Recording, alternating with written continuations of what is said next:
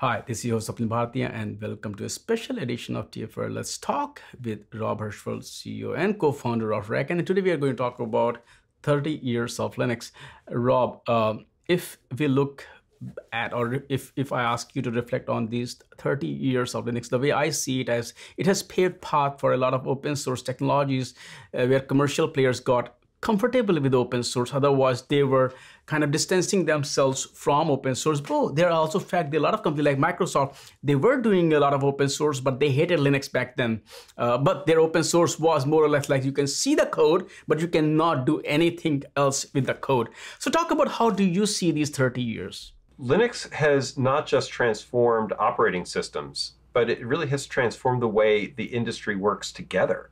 It's created whole new opportunities. It's really found ways that we can find software that is a common building block in everything that we build. It's really impossible to escape Linux and the Linux kernel specifically in any application, system, machine, computer, phone that we've built.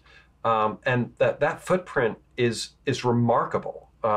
It's taken a long time to get here. 30 years is a good run, and there's no doubt, with the trajectory that we're on, it's going to continue to have tremendous impact on the industry. I mean, it's kind of hard to say or visualize how the world would look like without beta tape or whatever it is. But if we do look at Linux in today's world, all the way from Facebook servers to our Ring Bell, to our Android powered phone or WebOS powered TVs, even it is on Mars, the world would have been a totally different place.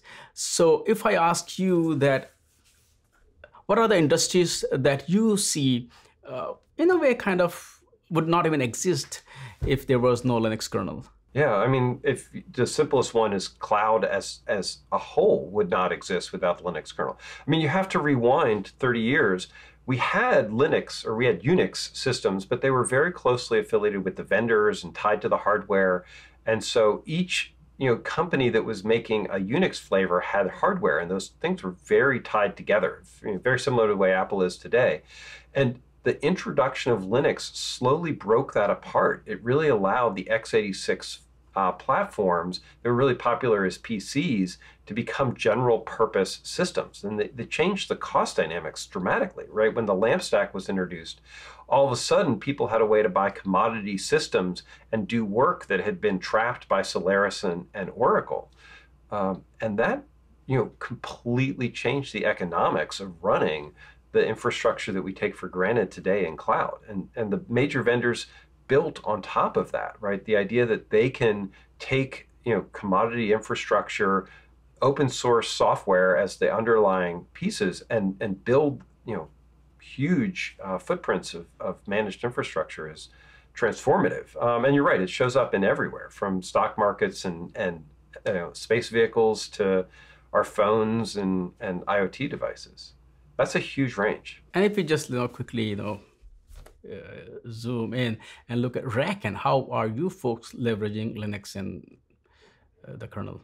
Linux has been really essential to what we build. We do infrastructure automation and provisioning, and the fact that we can interact with systems at the kernel level and in a consistent way is essential to us building successful scaled out provisioning. Even though we're provisioning other operating systems too, the Windows and VMwares, the idea that we have the type of control and consistency that we get with Linux is the essence of building stable, repeatable processes. And that's been, absolutely essential to being able to build repeatable process. I mean, we see this over and over again across the industry. Linux isn't the fastest moving, most, it's not taking advantage of every feature. It's not always the best. But it's good enough in every category. And that means that we can build on top of it and rely on our ability to get in, fix, inspect, change.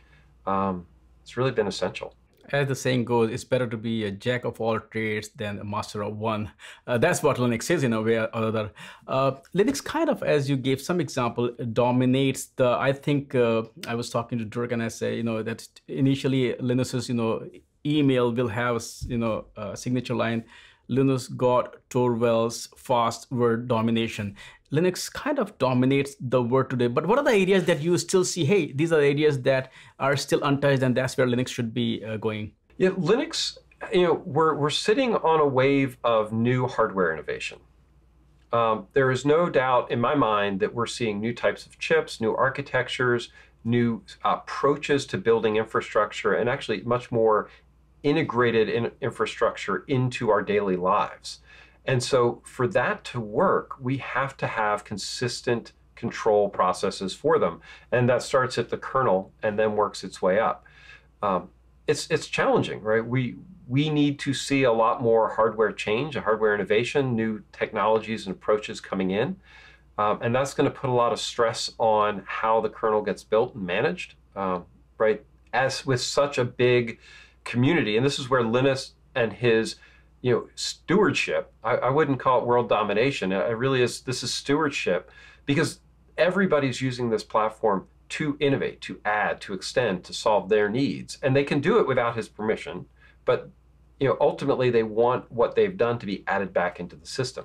And as that process continues, then that means that we all benefit across the board on how these things go. And that's sort of purposefully deliberate.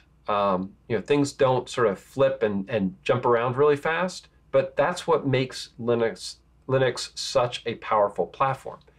It's predictable, right? We have very good community governance. We can see what's happening. We have ways that people can add to it. And even beyond how Linux is formed, that sort of tempo and open source community governance has been a critical component on how things go. And this is one of the things that Linus has been saying about what happened in his career, right? The introduction of Git, which was done to make Linux a more community sustainable operating system, in itself revolutionized how we operate together as communities, and is almost as important an innovation in collaborative community development, even corporate development. Since you brought this topic, so I do want to ask a few things. There are a lot of ways where unique is unique. Number one is that the way they are writing Linux code, it's still being done on mailing lists, even though Linus created Git to solve the versioning problem there. In post-pandemic world, during the pandemic, we talked about remote work, distributed workforce. That's what Linux kernel has always been. The kernel community is all across the globe. The contributions are coming from everywhere. We talk about diversity. This is also one of the most diverse communities out there. We also talk about meritocracy in the Linux kernel. All you have to do is open the mail, send a patch. If it is good, it will be accepted. It's not good, it will not be accepted. You will get some feedback. So it already set a lot of paths for a lot of communities that we talk about. Hey, remote culture, remote work. Blah. What do you think about the culture impact? We don't talk about it as much. Yeah, I think that it's easy to accept open source as status quo today. It's important to realize that it wasn't at all.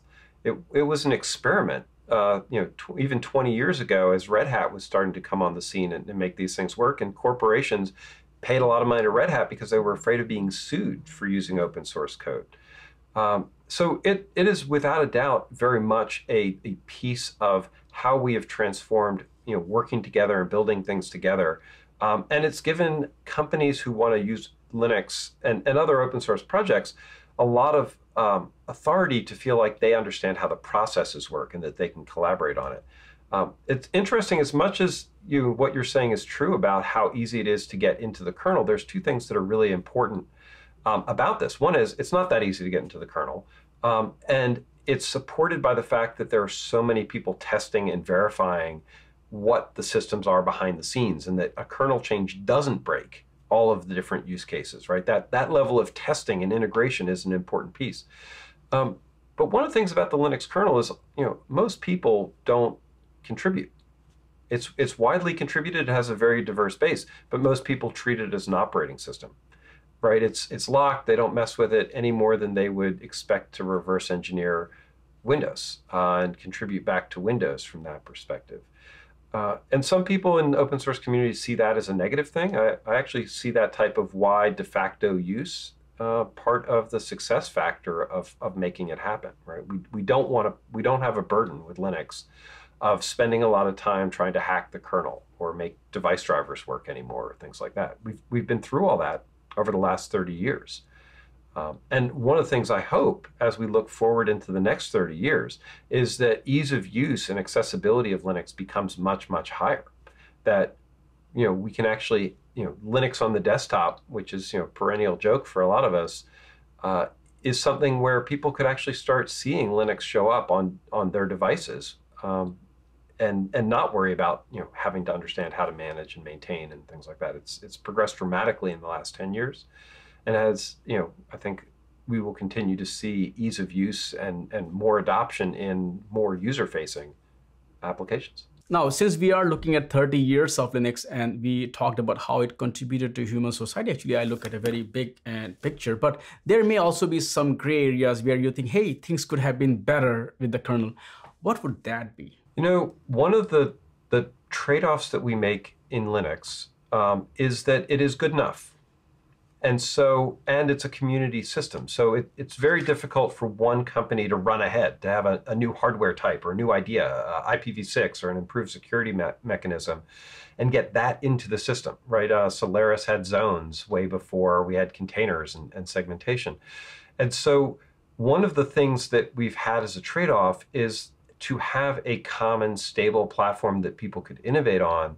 We have also been moving in a much more measured pace than we would if we had, forced people to pick individual vendors and lock into that technology stack.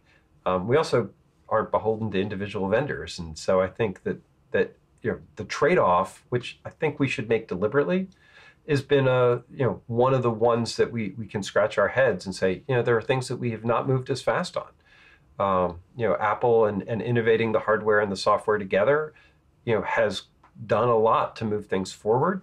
But at the same time, you can scratch your head and ask, is the walled garden worth what we've built for it? And I think Linux has really forced us to ask, what happens when we don't have the corporate governance, the profit motives driving every decision. And that's been a really positive thing, I think, not just for the IT industry, but society as a whole. Before we wrap this up, I do want to, of course, one thing that the pandemic has taught us is don't talk about things in future tense, that, hey, what things will look like in 5 years, 6 years, just tell me what you think about tomorrow. That's the best thing we can ask. But if I ask you, looking at the trajectory, especially as you mentioned, the cloud and all those things, where do you think things are heading? Do you have any predictions for Linux? I do. I think Linux is going to end up allowing us to continue to push innovation and ownership of technology deeper into users' hands. Right now, we're in a wave with cloud where things have really been moving back into big centralized corporate control. And Linux has created a benefit in doing that, but fundamentally, the goal here is that people can own their own technology, manage their own technology.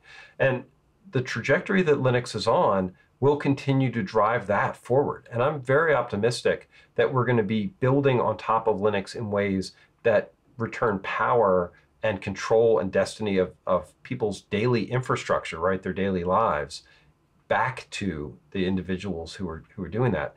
And that's only possible because of the type of community, the type of reach, and the type of culture that Linux has built. So I'm very optimistic about the future of technology in general, and Linux is a core part of making that possible. Rob, thank you so much for looking back 30 years, how Linux changed the world around us and how it will continue to change it. Thanks for sharing those insights, and of course, I'll have you back on the show. Thank you. Thank you, Swap. Talk to you soon.